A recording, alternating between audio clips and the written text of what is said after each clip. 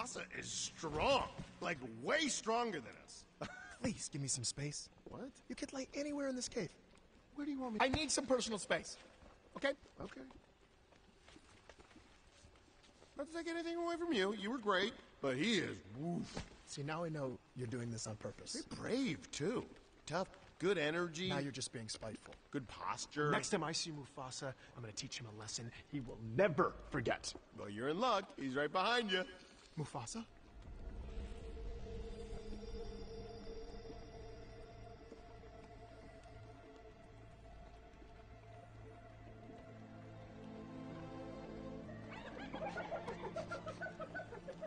That's not the king.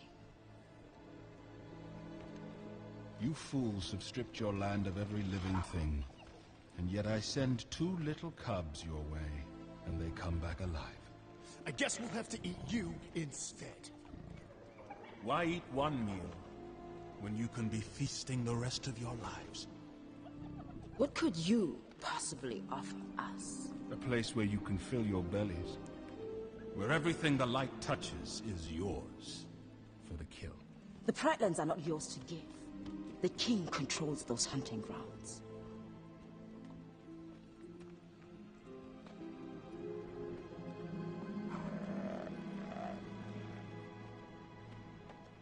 That's why we're going to kill him. Mufasa has always shown too much restraint when it comes to hunting. When I am king, the mighty will be free to take whatever they want, because a hyena's belly is never full. Mufasa's far too powerful to challenge. Mufasa is yesterday's message. A clapped-out, distracted regime, whose failings undoubtedly presage the need for a different dream. Yes, leonine times are a-changing, which means that hyenas must too. My vision is clear and wide-ranging, and even encompasses you.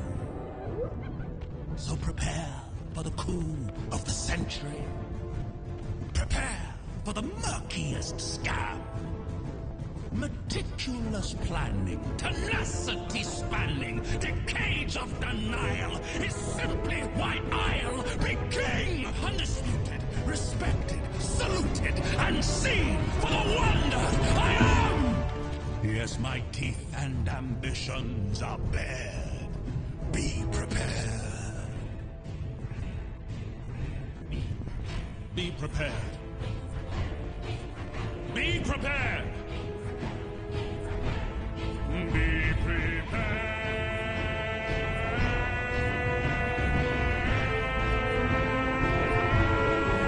Be prepared.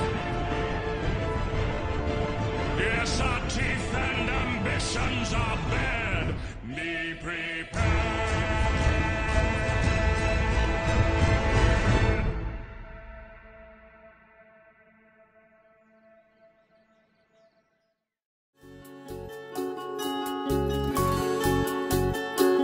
Dare